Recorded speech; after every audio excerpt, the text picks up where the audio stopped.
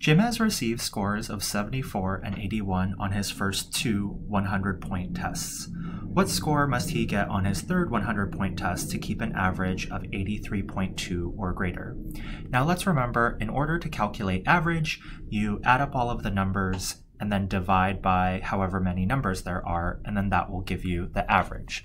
So the values that we're looking at in this question, we have 74 plus 81, and then we don't know what Jim is going to get on his third exam. And a lot of times in algebra, when we don't know a value, we give it a variable. So I'm going to say plus x, where x represents Jim's third exam score.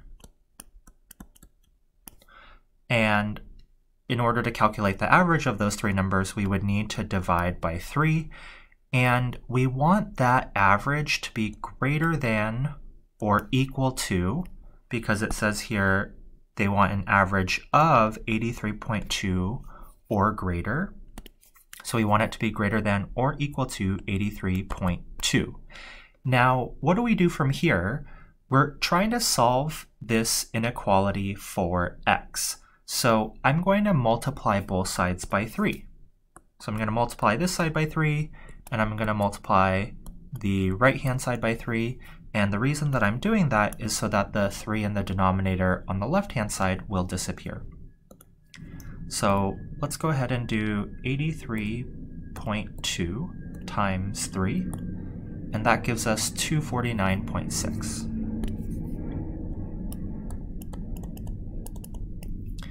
And the other thing that I want to do is I want to add 74 and 81. So I have 155 plus x.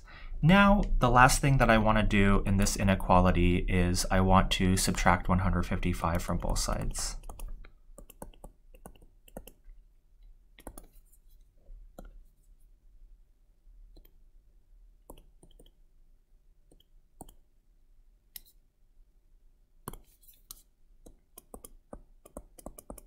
Okay, so that means that in order for Jim to get an average of 83.2 or higher on his third test, he needs to get a score of 94.6 or higher. That concludes this example.